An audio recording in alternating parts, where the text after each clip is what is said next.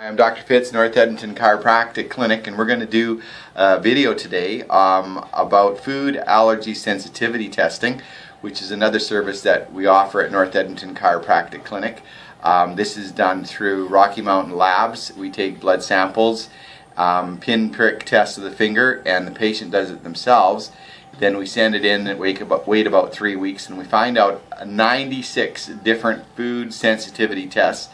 And we've had very good results, and we're going to interview Tammy today, and then we're going to actually do a test on her daughter, who's 6 years old, for the same reasons. Because as Tammy was saying just recently, she was at a birthday party the other day, and out of the whole birthday party, there was only 3 kids that didn't have food sensitivity or allergies to food.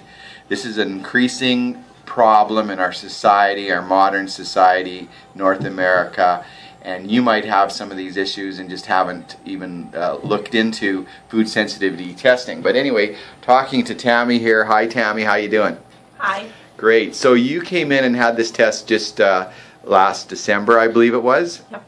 And you had been struggling with and doing things at home trying to find out what you were allergic to or sensitive, yes? Yeah, I had stomach issues and I tried the elimination diet and it just wasn't working. Yeah. So you did this 96 sensitivity tests and were amazed at some of the results. Now this is the first time I'm seeing you and you're saying, wow, it really helped because now you know what to avoid, correct? It does, yeah. And what was the things that you, or the offenders, the offending things that you had to... I had quite a long list, but the ones I found that affected me the most was eggs, corn, and wheat, actually. Yeah.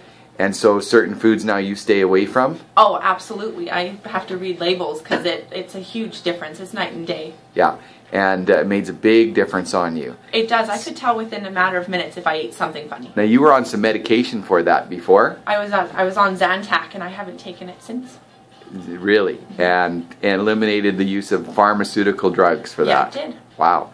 Okay, there you go. I want you to be aware that North Edmonton Chiropractic Clinic offers this service, food sensitivity allergy testing, for any age.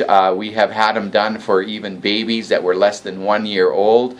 But usually I recommend a little higher than that. But if you're absolutely confused and don't know where to go and wondering what to feed your child and what not to feed your child, because it's not just about full-blown allergies, it's about food sensitivities, and most of the medical community doesn't test for sensitivity. They only test for full-blown allergies. And you might be sensitive to certain things that nobody's testing you for. So anyway, Dr. Fitz, North Edmonton Chiropractic, have a great day.